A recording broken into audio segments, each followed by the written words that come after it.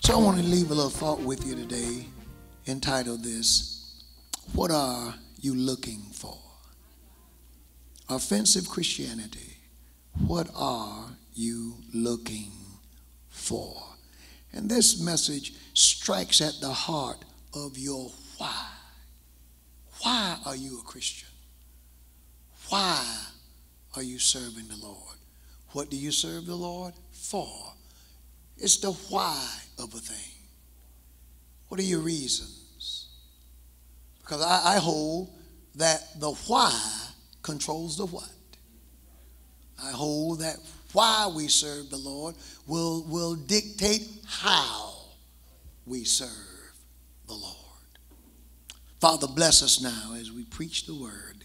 In Jesus' name, amen. 2 Peter, among the things that this letter was written to oppose, it was written to oppose the teachings of a sect called the Epicureans. The Epicureans. The Epicureans. Among the things that the Epicureans believed, they believed that the whole world, everything that existed, including the gods, small G-O-D-S, the whole world, including the gods, were made of atoms. And they believed that the atoms that everything was made from had a destination with being dissolved, that they would be destroyed, that everything had a dissolution coming. So no matter what existed, the Epicureans believed that if you could see it, touch it, taste it, and even if you couldn't, that it's made of atoms and it will be dissolved. Are you following me? So therefore, they believed that there would be no afterlife. There would be no final judgment. That there would be nothing after death. So therefore, if there is nothing, when we die, then there is nothing. The Epicureans taught that the greatest goal of life is that of pleasure. That since we only live once in life, we should go for all of the gusto that life has to offer, because once you're dead, the Epicureans said, you're done. And we've heard it before. We've heard it in songs. We've heard these teachings. We've read it in literature. You only have one life to live. And once you live this one life, that's it. It's all over. This hellish doctrine had made its way into the Gentile church to whom 2 Peter was written. Peter writes in chapter 1, verse 1, to those who have obtained like precious faith. The people he was referencing were Gentiles who had given their hearts to Jesus. They were serving the Lord. They had gone through persecution and prosecution. Nero was on the throne, and it was a tough time for the saints. So the Epicureans, follow me on this, I'm headed somewhere. their doctrine had made its way into the church. And that goes to show that our day is not the only day or year or time when false teachings worm their way into the Christian church. Peter agreed with the Epicureans, but he only agreed with them in part because they were partially correct. Let me say this to you. For every cult or for every heresy to take hold, they have to give you enough truth to get you to buy the lie. Rat poison is only what? 2 to 3% poison. The rest of it is good for the rat. But the danger lies in the poison. I want to say to you, upper room, and our friends who are streaming and those who are here today, doctrine matters. It matters.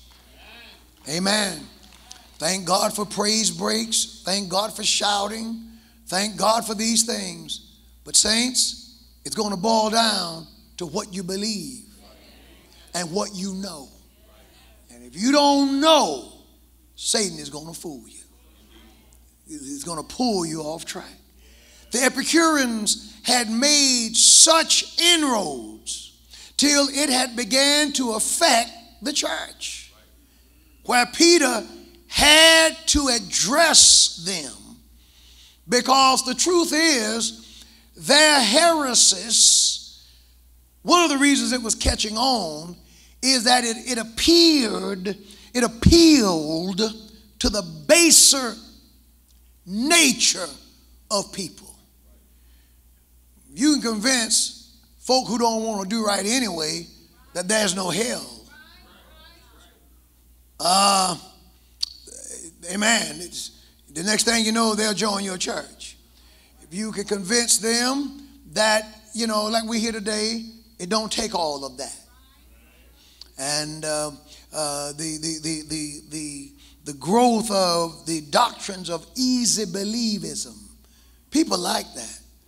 People don't want to hear preaching, many, that corrects them, that challenges them. People call you being judgmental and hard when you point out their sin. Jesus said to the Pharisees, I know why you don't like me. He said, because before I came, you didn't have sin. That is, your sins didn't appear. He said, but I've removed the cloak. And now folks see your sin. And now you are offended at me. You should be grateful when the word of God finds you. You should be thankful when the preacher loves you enough to tell you the truth. Because I'm going to tell you something about the Epicureans. They were wrong. They were wrong. And no matter how sincere they may have been, no matter how sincere some of the Christians may have been who began to follow them, they were following them off the cliff. So Peter, to point out their error, agreed with them where they were right, but he showed them where they were wrong. See, because if they were right, then that would affect the why when it came to the saints serving God.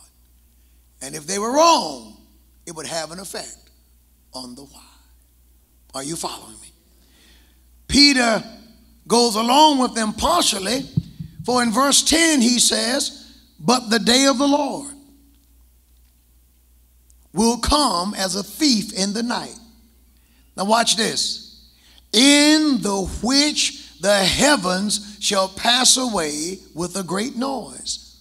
And notice what he says. And the atoms, the elements, You see it? Shall melt with fervent heat. You're right, Epicureans, on this. The earth also, and the works that are therein shall be burned up. Touche, Epicureans. You're right about that. Then he says to the saints, seeing then that all these things shall be dissolved, that everything you see on earth is going to be dissolved. All these monuments of permanence that we see, all of the skyscrapers, the bridges, the cities, the towns, the homes, the neighborhoods, the factories, the skylines, the stadiums, your home, mine, every article of clothing, every hospital, the sky, outer space, the Milky Way, seeing that all of these things shall be dissolved, as the Epicureans said, he asks the saint a question. What manner of persons ought ye to be in all holy conversation and godliness? He says, since everything is going to leave, going to be dissolved, how should you be walking in holiness? Should you be living right? Peter says, since everything is going down, shouldn't you do right in your conversation, in your lifestyle? Since everything is going down. And then he begins to deal with this word, looking for and hastening unto the coming of the day of God. He says, yes, Epicureans, everything will be dissolved, and I'll tell you when. When Jesus comes. There's a day that God has set aside. It's called the day of the Lord. It's not the day of the Epicureans, it's the day of the Lord. There is coming a day. As much as I praise God for this sanctuary, sat down and helped design it myself. This sanctuary speaks without saying a word. Every aisle, everything leads right here. This was behind the design. The thing I had in mind is I wanted to put the emphasis on preaching. This is the center of the church. We have singing, we have announcements, we have music, we have you, but the emphasis is preaching. Right here. Designed the building where there's not a bad seat in the house. From any angle, you can see the preacher. That was by design. But as much as I thank God for this place too will be dissolved. This body and yours, that beautiful dress, that fantastic suit, that bad chariot you drove to church, everything is going down. Peter said it will all be destroyed in the day of God. And then he emphasizes it again. Wherein, verse 12, wherein the heavens being on fire. The day will come when the clouds will burn. The sky will burn. The heavens being on fire. Y'all talking about global warming. Somebody better get right with God. Global warming, climate change. But the Bible has already said the day will come when the heavens being on fire shall be dissolved. And you're right, Epicureans, and the elements, the atoms shall melt with fervent heat. But now, Epicureans, let me show you where we part company. Because you believe that when everything gets dissolved, there's no afterlife. There's no hereafter. But Peter said in verse 13, nevertheless, we, good God Almighty, we, the born again, The born again according to his promise. See, Epicureans, Jesus made us a promise. He said, in my Father's house, there are many mansions. And if it were not so, I would have told you, I go to prepare a place for you. And if I go, I'll come again and receive you unto myself. Paul said, now concerning them that are asleep.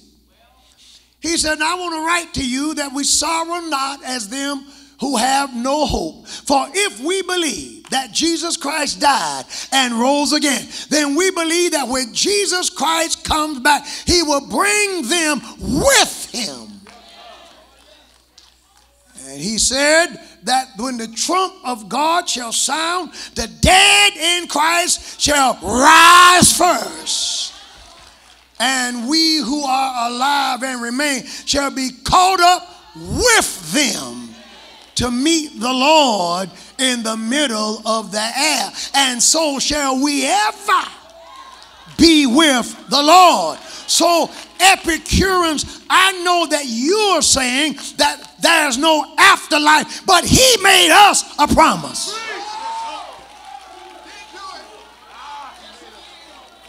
And we believe his promise.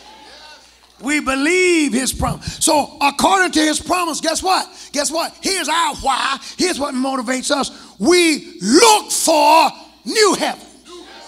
See that in verse 4, in verse 13? We look for new heavens and a new earth wherein dwelleth righteousness.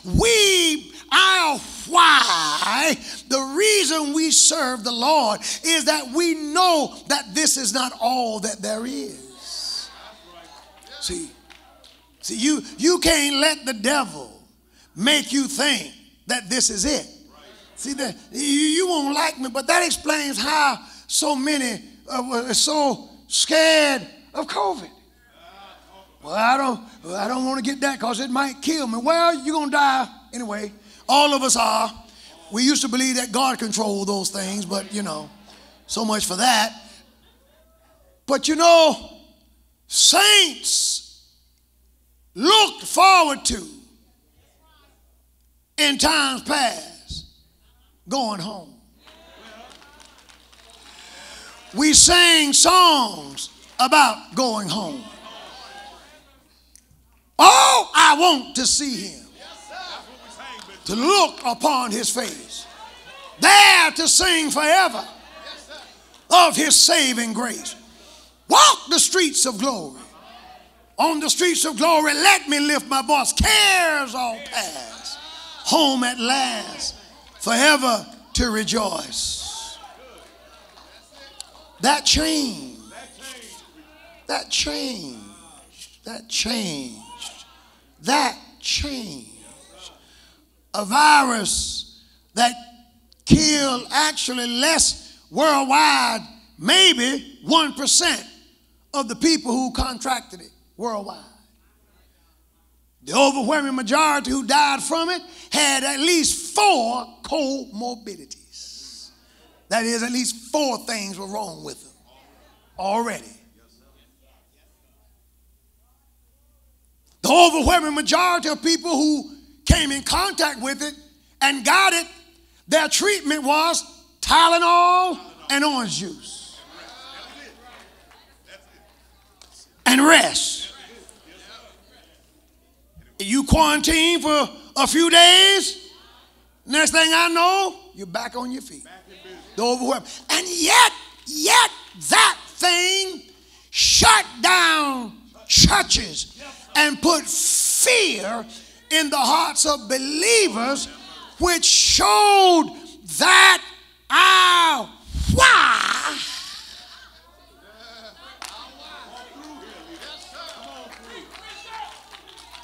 has changed.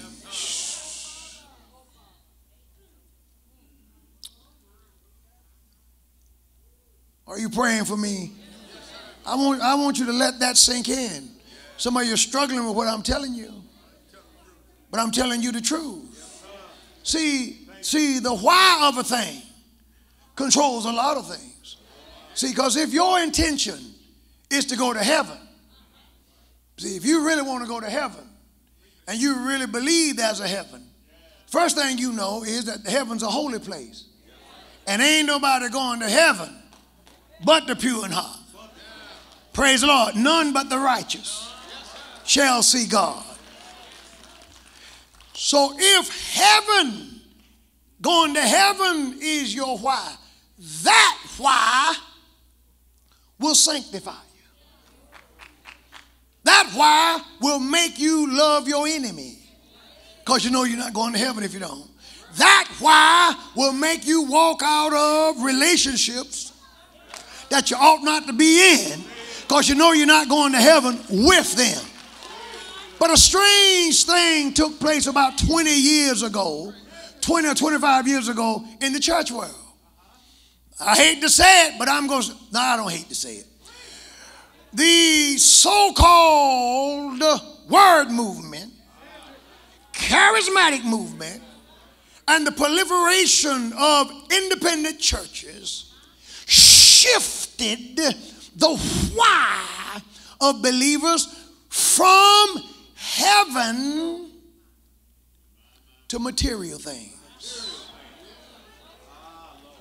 From I want to see Jesus when I die, shifted it from waiting to get your slice of the pie that's in the sky to getting your slice now. So we move from serving God because we want to go to heaven one day, because we want to see Jesus in peace, to serving God because we want a bigger house.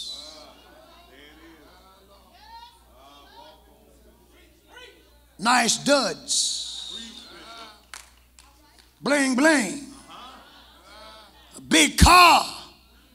Money to self-realization. I remember, even though the Bible says that, praise the Lord, no man ever hated himself.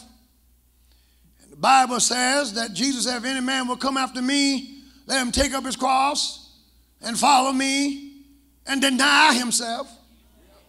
I remember some of the biggest names in the Christian world preaching to people saying, you got to learn to love yourself.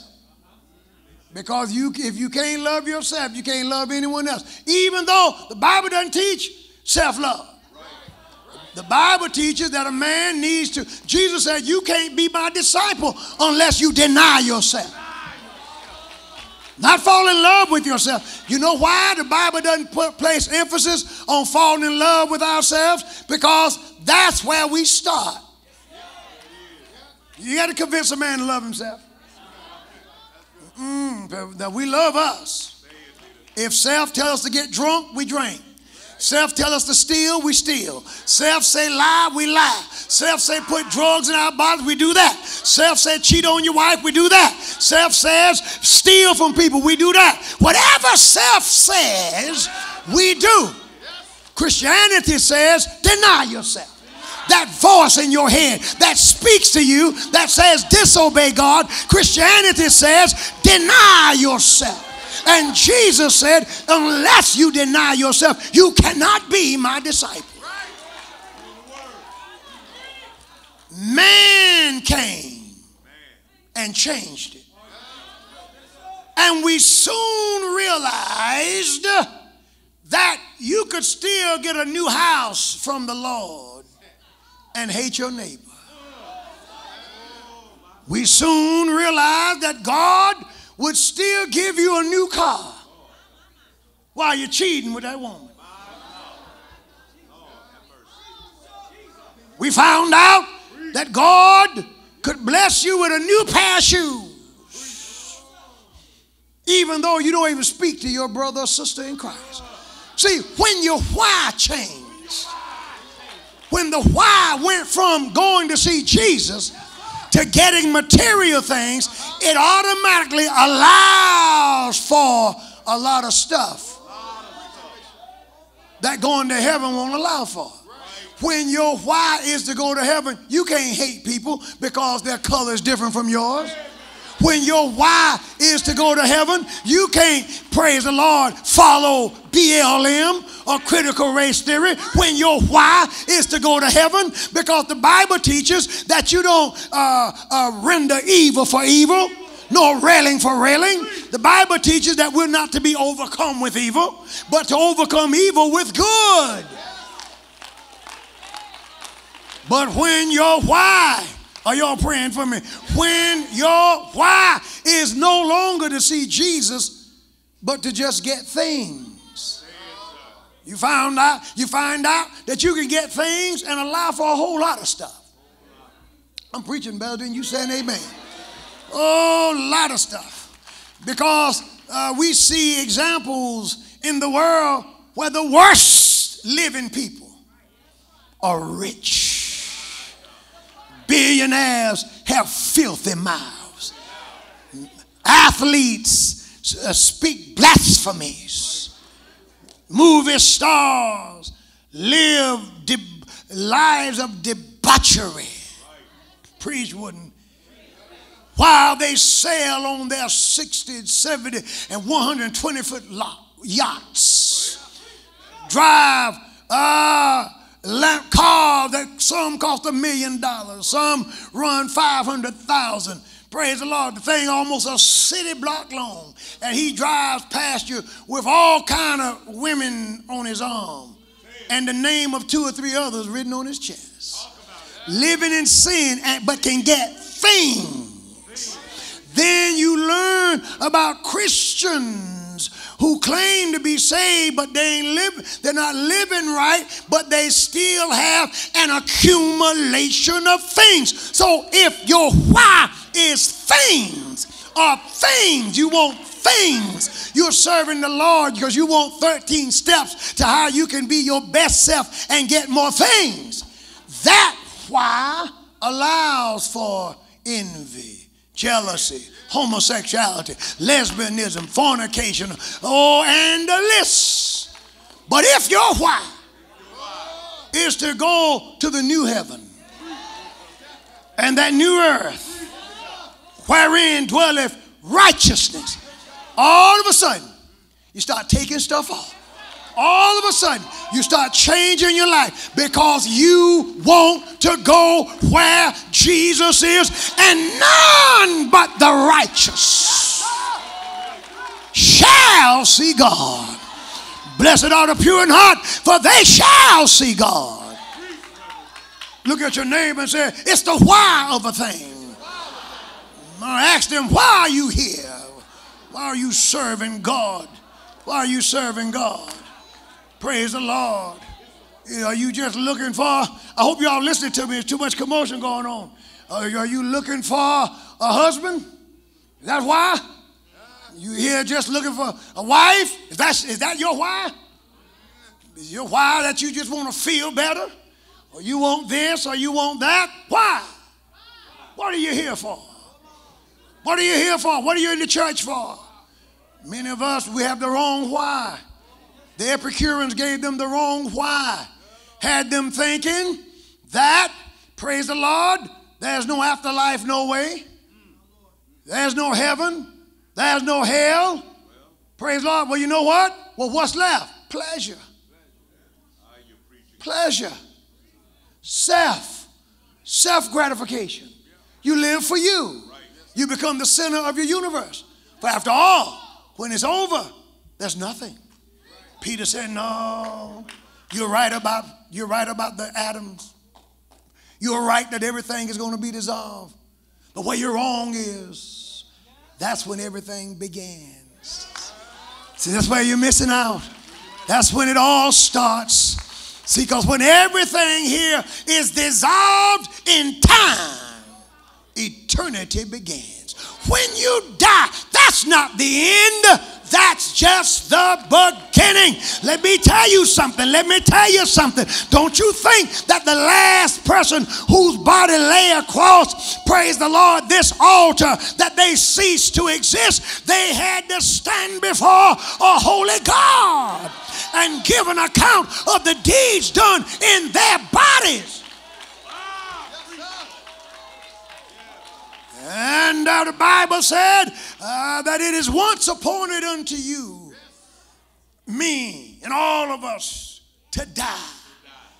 And after death, see, that's what the Epicureans did. That's where they failed. They said there's no after death. No. The Bible said, and after death. After death. After. I'm just thinking about my loved one laying up there in that cold grave. Ain't no loved one laying in no cold grave. Their shell may be, that body may be, but they're not there. Go see if you can find them. If they could speak to you spiritually, they call you a fool. Say, you know what you've been taught. They went looking for Jesus on the third day in the graveyard. They went looking for him, and the angel didn't even understand why they were there. The angel said, I don't know why you're here. Why do you seek the living among the dead? Don't you remember what he said? He said, 3 days later, I will return. Oh! The angel said, he's not here. He's not here. He's not here. I'm here to tell you, you will never, your body will, but you'll never go to a funeral home. You'll never attend your own wake. Never. Nor you nor me. Our bodies will, but we won't. The moment you die, eternity begins. The moment you leave here, you better get your why right. And ain't nobody's ever gone, no one's body goes to the grave with a U-Haul truck behind it. With all of their goodies and their watches and all their jewelry. And if they do bury it, I guarantee you, when you go back by that graveyard later on that night, thieves going to be digging all that stuff up, going straight to the pawn shop, putting it on, saying, well, he don't need it.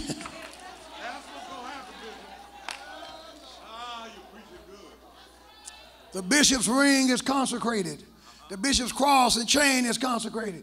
But before they close that burr, they take all that off. So yes, but I know you enjoyed it, Wooden. Let me get this.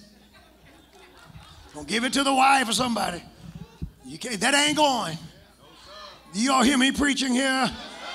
Peter said, no, we have a different why, because we are looking for a new heaven. We're looking for a new earth. Good God Almighty, wherein dwelleth righteousness. Now check this out, verse 14. Wherefore, beloved, seeing that you look for such things, seeing that you look for such things, be diligent. I got a question to ask you. Word diligent, you know what diligent means. Diligent means to make every effort. Since it's tough when you have a preach-teach Sunday. I really want to preach it hard, but I need to teach it. So the preacher and the teacher, mother, is contending. So I go up and I come back down because they're contending. Now let me tell you something.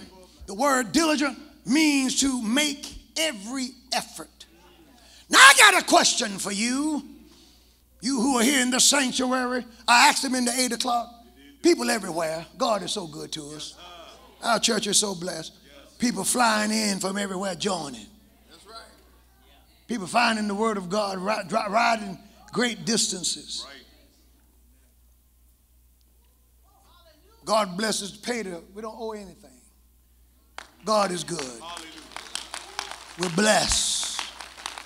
We're blessed. But I got a question to ask you. You who are streaming, I got a question to ask you. Now, I don't want anybody to answer the question. I can't answer this question. But I got a question to ask you. Would you? Somebody please get your phone. I don't know why the phone be on in the church. would you use the word diligent to describe your service for God?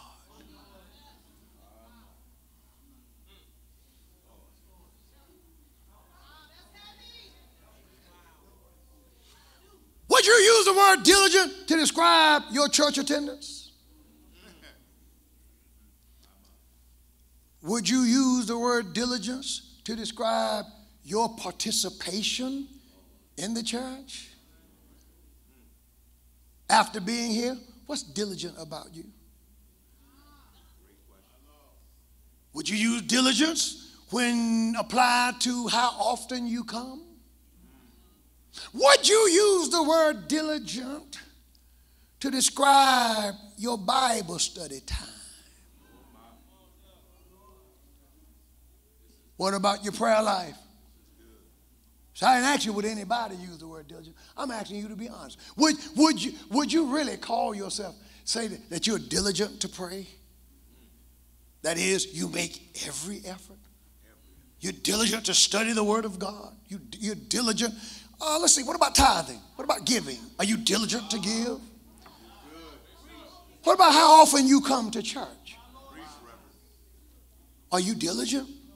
Or is it that you come when you can?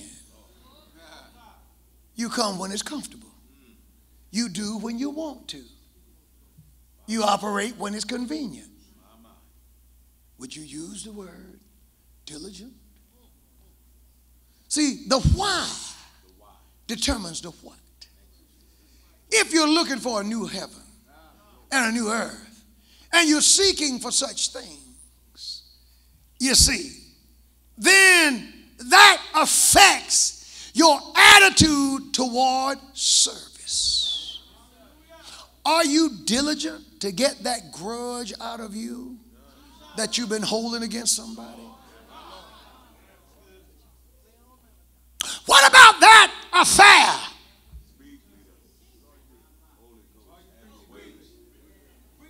What about that pet sin? I'm preaching good. I'm preaching better than you are saying amen. What about those things that we know that God is not pleased with? Are you diligent? Are you making every effort to be the Christian that you should be? If the answer is no, then the reason may be found in your why. It may be that you don't mean heaven all the way. It could be that you don't even think heaven all the way. It could be that heaven all the way, seeing Jesus one day, seeing his face in peace, seldom comes to your mind. But what comes to your mind is making it here. Getting along with everybody, getting your children through college, making sure you're popular.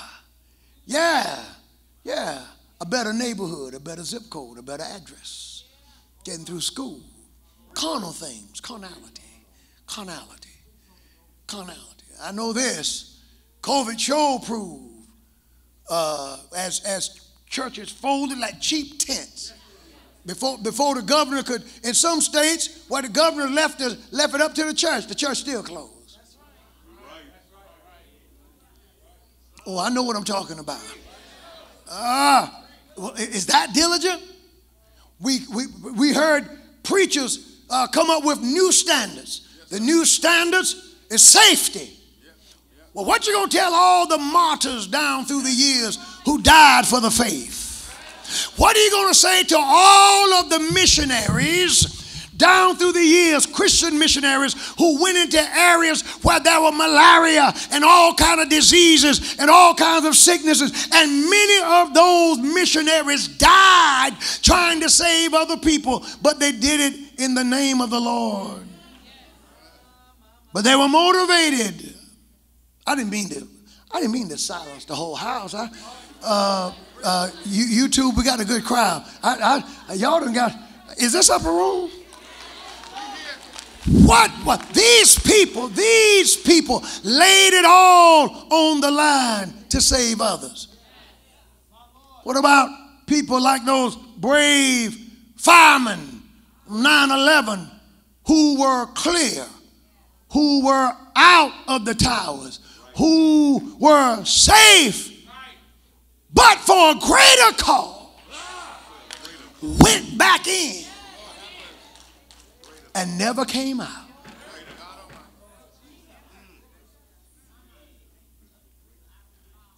Many of those men were Christians and many of them were not. And yet they had more dedication to the cause than we had to coming to the house of God.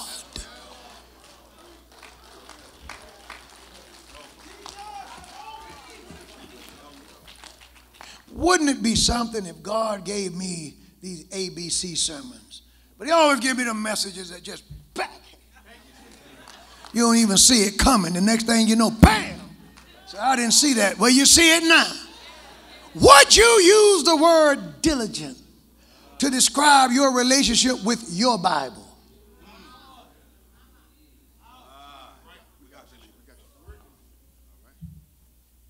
Would you? Would you? What about, watch this one. What about the missionaries?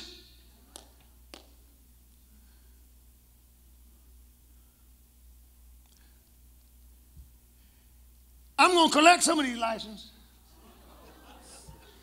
Because you don't need license to stay home.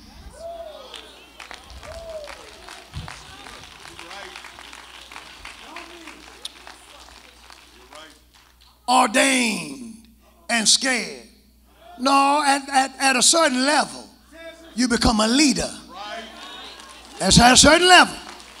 And my heroes are these church mothers, these senior citizens out here, brave as can be, standing their ground. And on the other hand, you got some healthy person in their 30s, scared.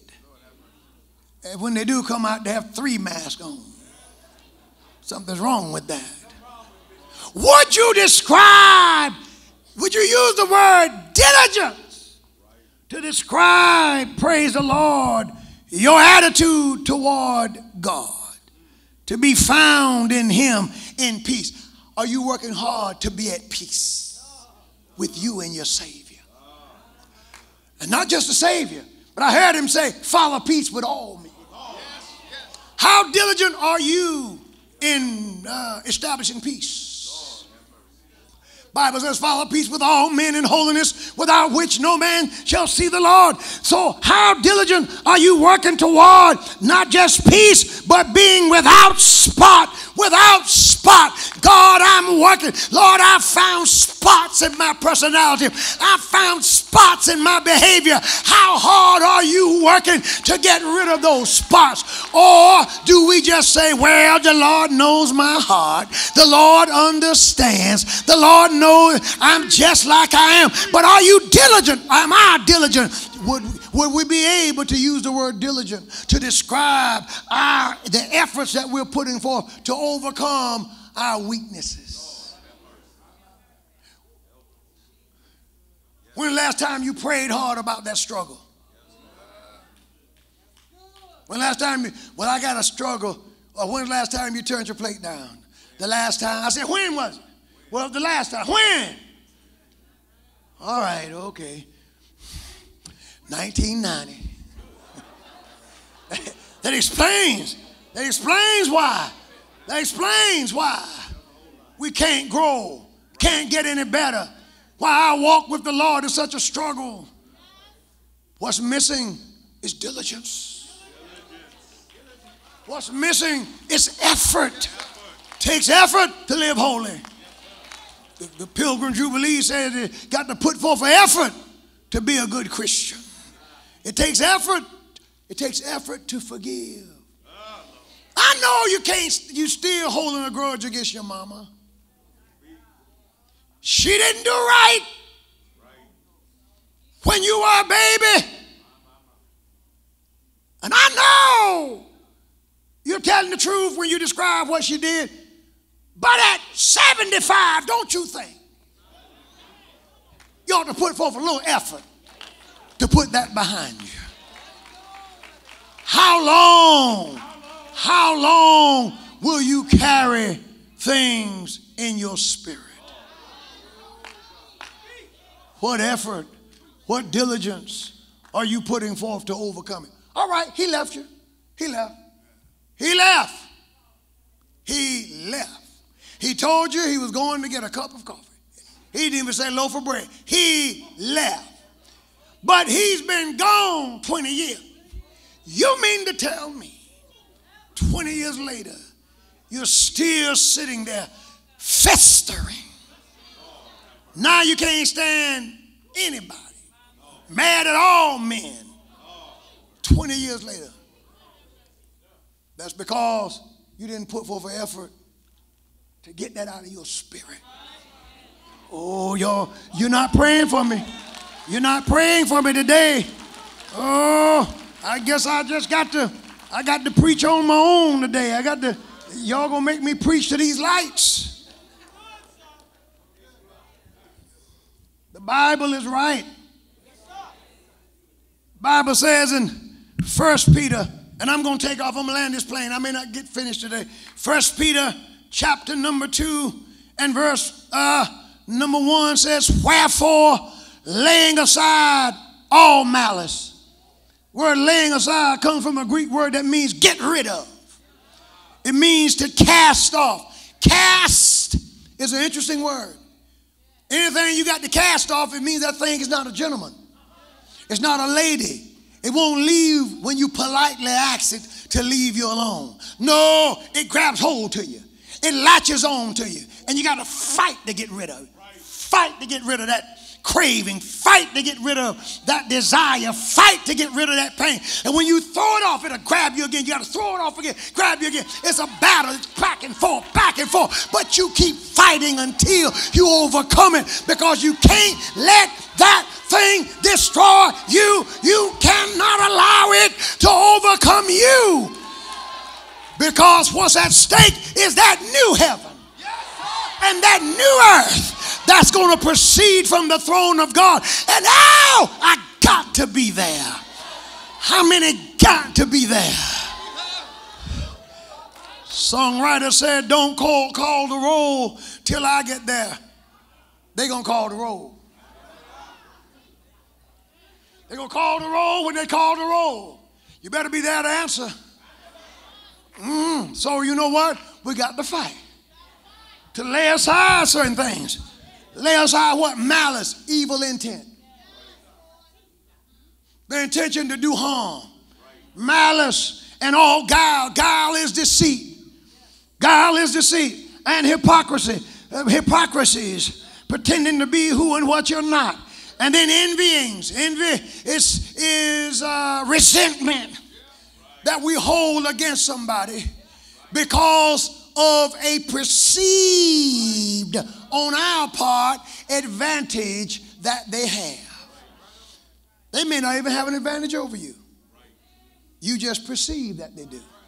You think they do. They may not. Envy is in your head and in your heart. You may envy them because of their house, and envy them because of their car, and envy them because of their lifestyle. I got news for you. You could get a bigger house and a bigger car and have a better lifestyle, and guess what? You'll still envy them, because envy don't have anything to do with the things. Envy is in the head and in the heart, and so you have to fight to get rid of that. There's a lot of envy in the church and in the hearts of people. We resent people because of their progress. We resent people because of their success, like their success came at your expense.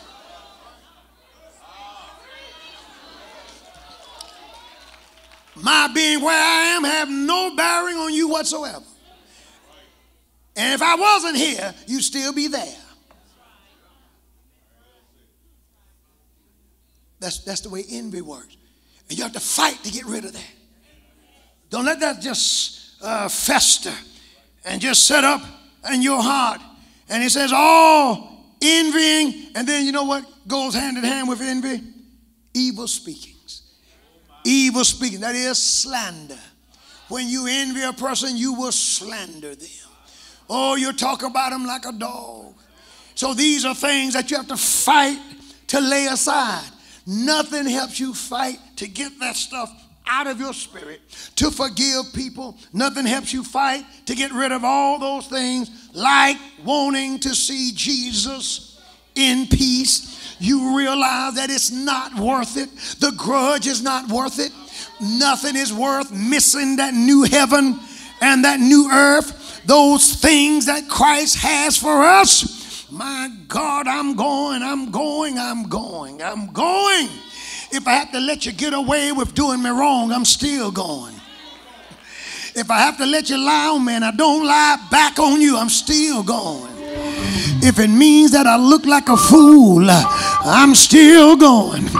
I wonder today, is there anybody here who said, because of my why, because of the why that I have, I've got to lay things aside. I've got to get better because I want to be blameless before him. And I know that you all have been making fun of him because you've been saying, where is the promise of his coming? In verse 4, you said, where is the promise of his coming? But I heard him say in verse 15, account that the long suffering of our Lord is salvation.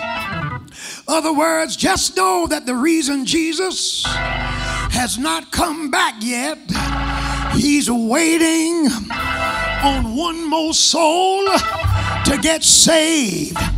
You know, Jesus could have came back in 1976, but I'm glad he didn't, because he saved my soul in 1977.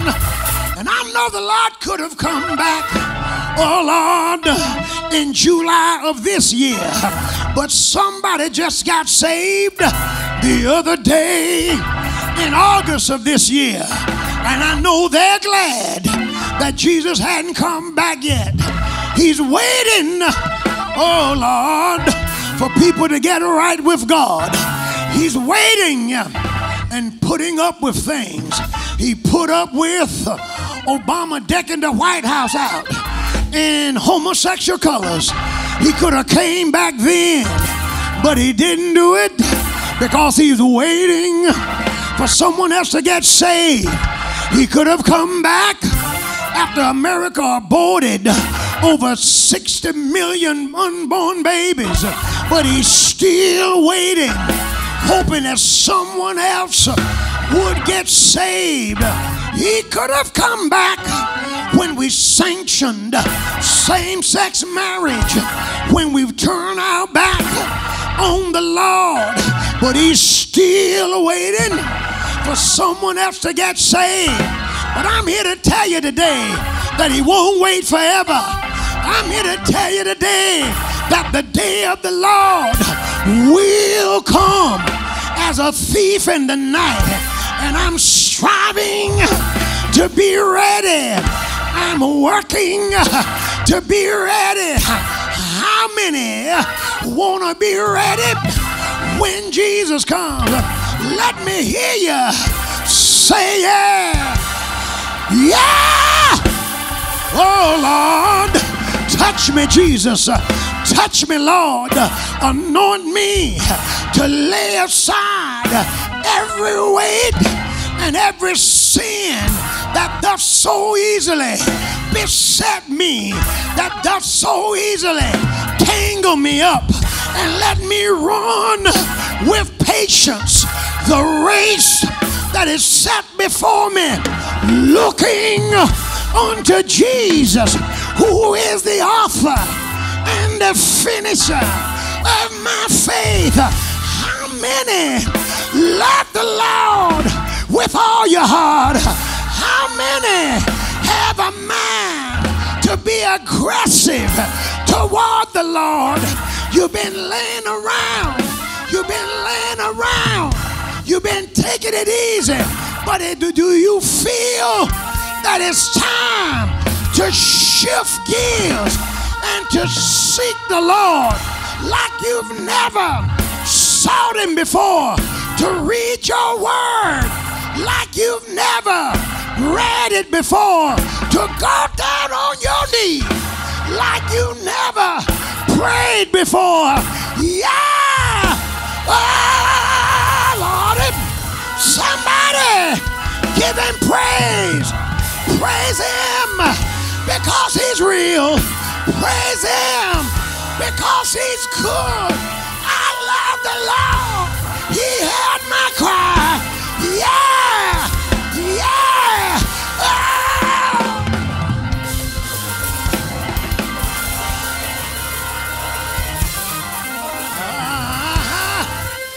You know, I'm done, but you know, that's a reason I talk about my pastor as much as I do. There's a reason that I go back and talk about the old songs as much as I do, because Peter told me to remember. He said, I want to stir up your mind through remembering. I don't have anything new to tell you. You just need to let your mind go back to what I told you before. I told you that God is a healer.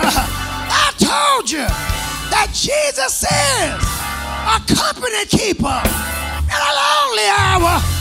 I told you that the Lord will make a way somehow. All you need to do while you're going through is just let your mind run back to what I told you, to what I've taught you, to what the prophet said, to what the Bible said, to what Jesus said, and grab hold to it. Hallelujah. Don't you live your life scared to death. Don't you live your life afraid you're gonna die at any time. Don't you live your life afraid of COVID and afraid of the devil. Live your life knowing that soon and very soon we're going to see the King. No more crying over there. No more lying over there. No more dying over there. Soon and very soon we're gonna be caught up in the rapture. Yeah! Oh, yeah! Somebody praise the Lord. Somebody praise the Lord. Woo! Ain't God all right? Ain't God all right?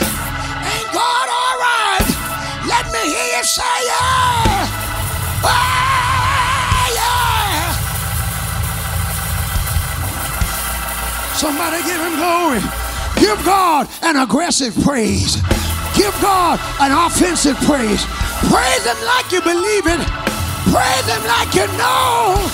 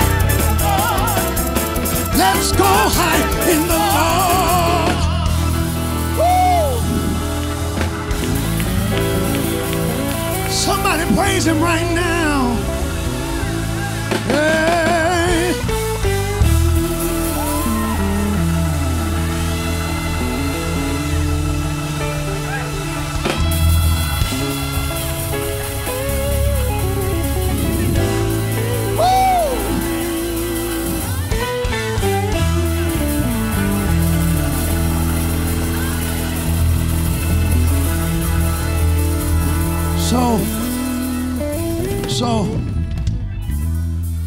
three things.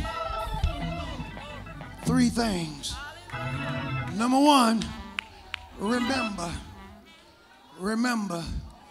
what you've been taught.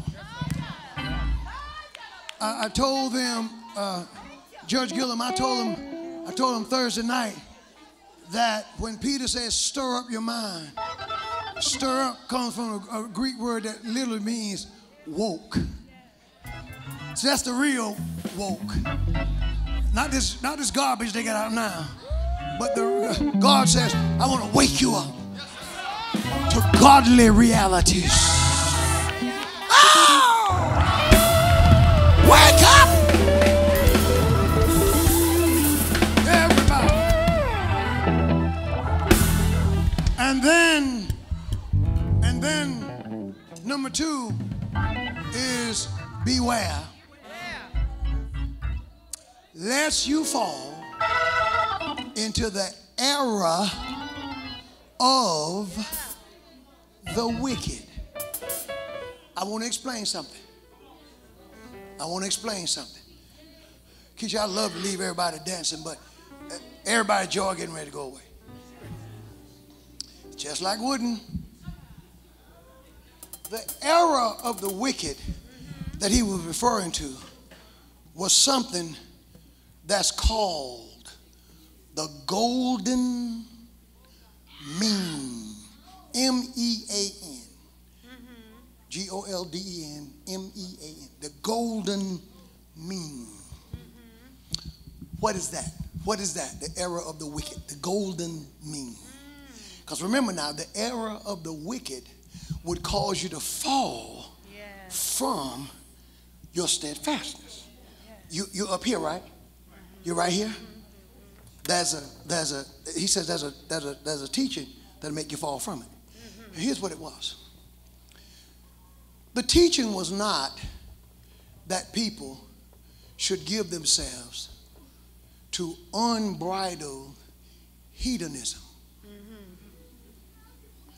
Unbridled hedonism is almost like a person who loves cake. Now, the greatest cake eater in here knows that you might enjoy a slice or two per setting. But if you eat 10 slices, it's going to make you sick. So no matter how much you love it, you know that you can't consume it without limits.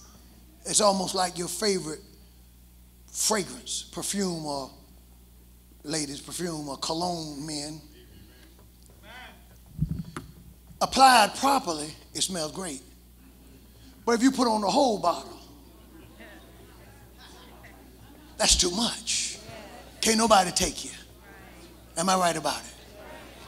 So the goal mean was this. You sin, you do your thing, you don't not sin. That's why it's error. But you sin, you drink. I explain it to you this way. Go and drink, but you just don't get sloppy drunk. But you're still drinking. See, so you didn't believe in drinking until someone introduced the golden mean. And they said, you know, McNeil, you don't have to get drunk, but ain't nothing wrong with a little toddy. So now you're able to drink and control it. But there was a time in your steadfastness you weren't drinking at all. See, the golden mean doesn't say, littles, you listen, you can't have 20 girlfriends and a wife, but you can have one. Keep that quiet. Nobody knows. And you'll be fine. Okay? You ain't gonna tell it. She ain't gonna tell it. You're a smart guy. Told you I was gonna kill your jaw, didn't I? Nobody will know. Then you say, well, that's a good idea. Okay. You don't have to tithe all the time. Just do the best you can. Golden mean. In other words, you still keep your mess, but just do it where you can control it. We've heard of the golden mean before. It's called, it don't take all that. It's called freedom. Some of you little churches that ain't got no rules. Anything goes now. See, golden mean. See, ain't nothing new underneath the sun. All you got to do is study it. Everything is in that Bible. You just have to apply yourself. Or come and sit under a ministry where the preacher does and learn something. Yeah, see, golden mean. I ain't got to show you, Sister Monet, how much I hate you. I can just keep it in me. Nobody will know. But I haven't forgiven you. Oh no, that's my friend. That's why I'm picking. I still, Brother Monet, I still can't stand y'all. But I won't show it. Now, nobody can see my heart. Now, you know, if I was a regular preacher, I would have closed out with everybody shouting.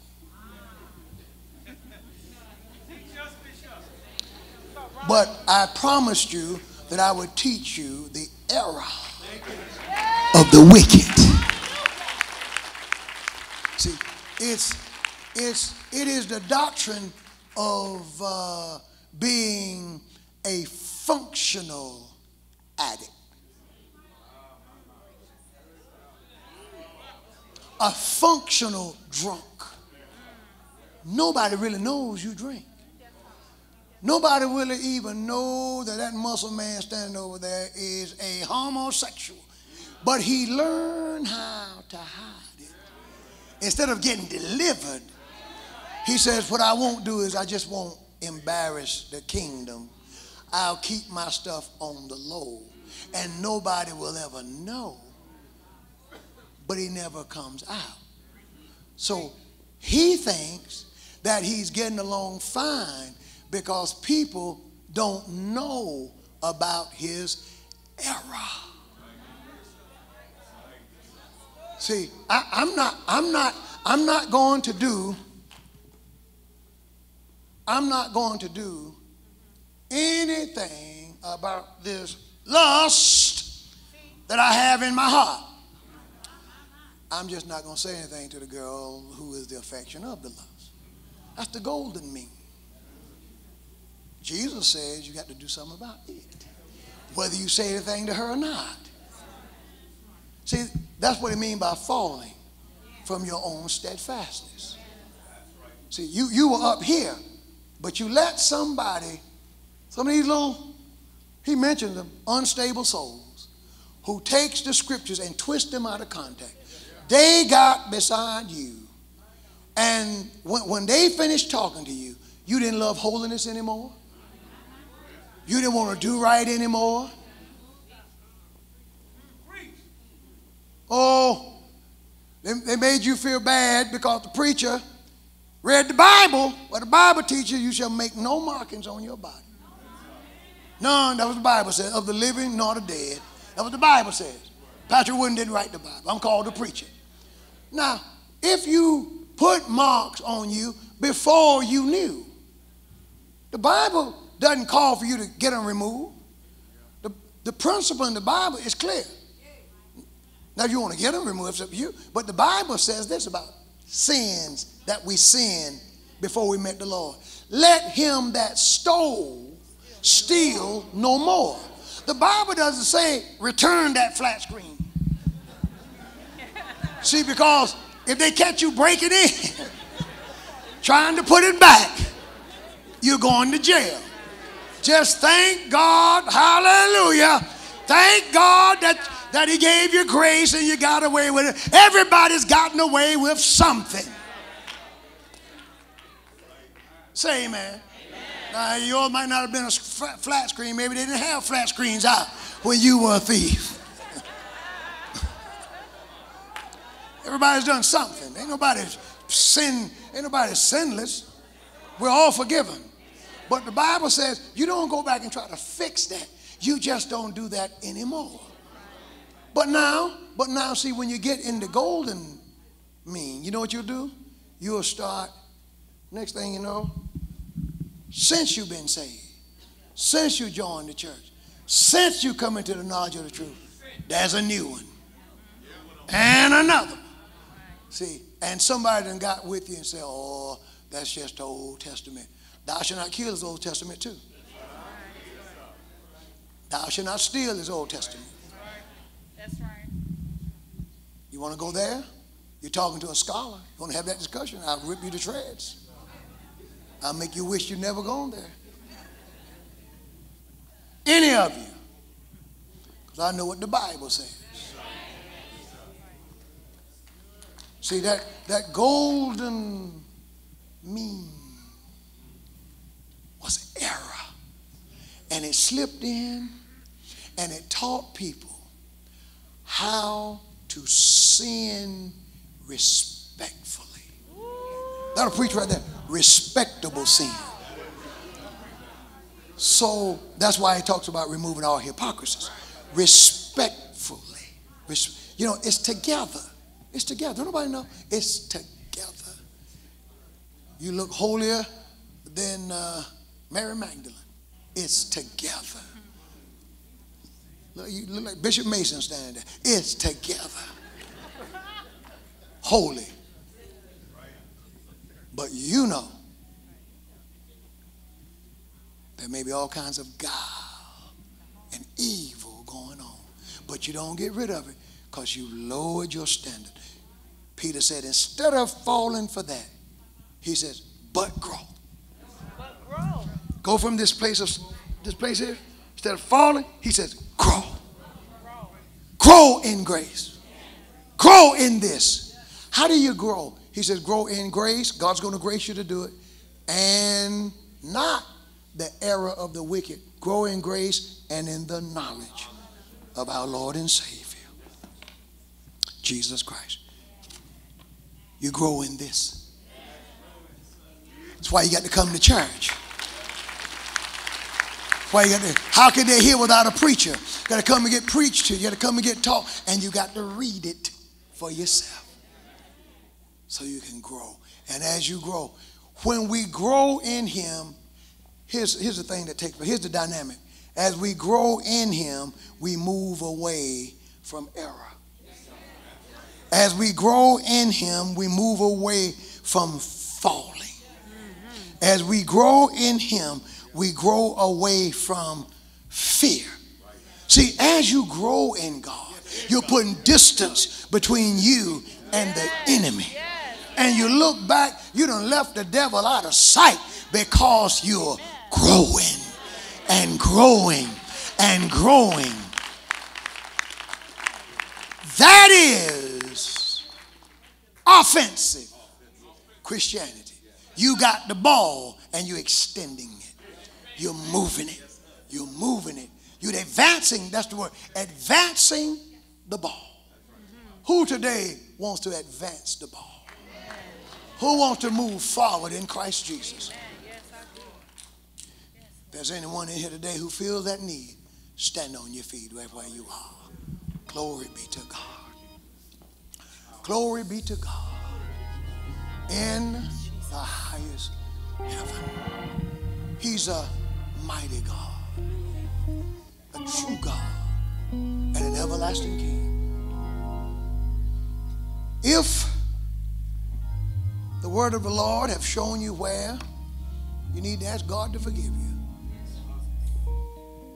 then repent. Say, Lord, I thank you for being in the church where I can see myself. Thank you for being where the word will find me.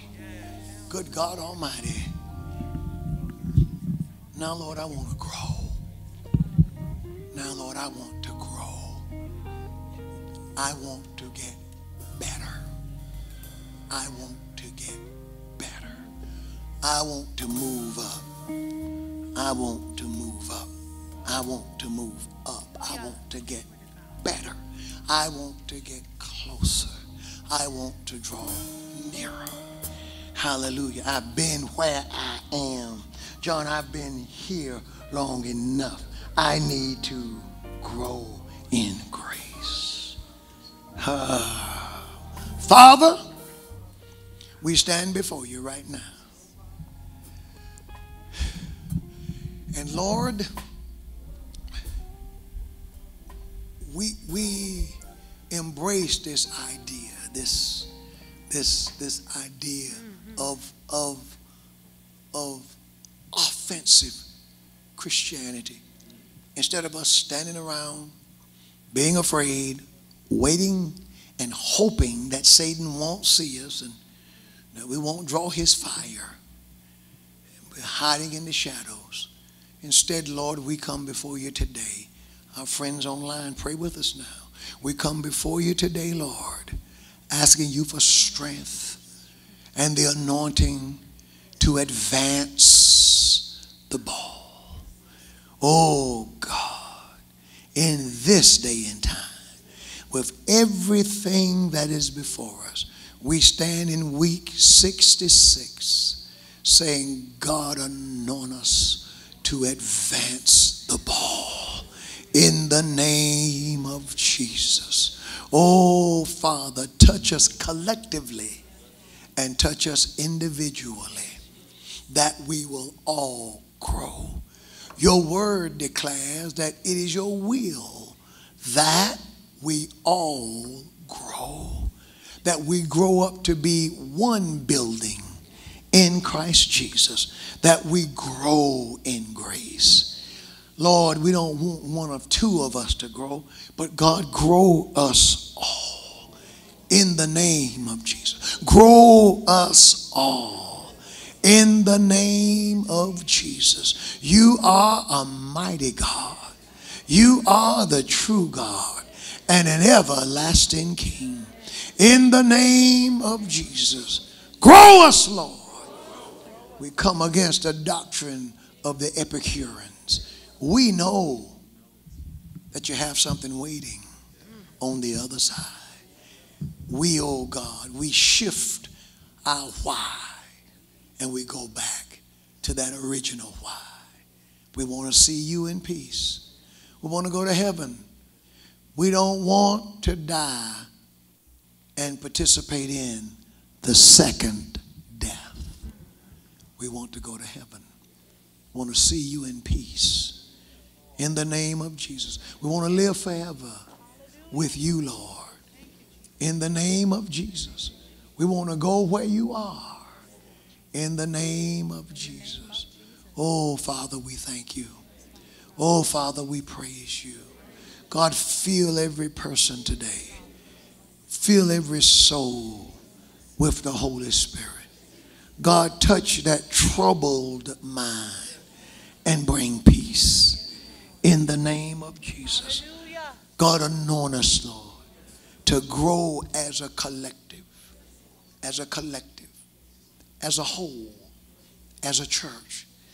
Father, it is my prayer as the pastor of this ministry that no one is left out, that everyone grow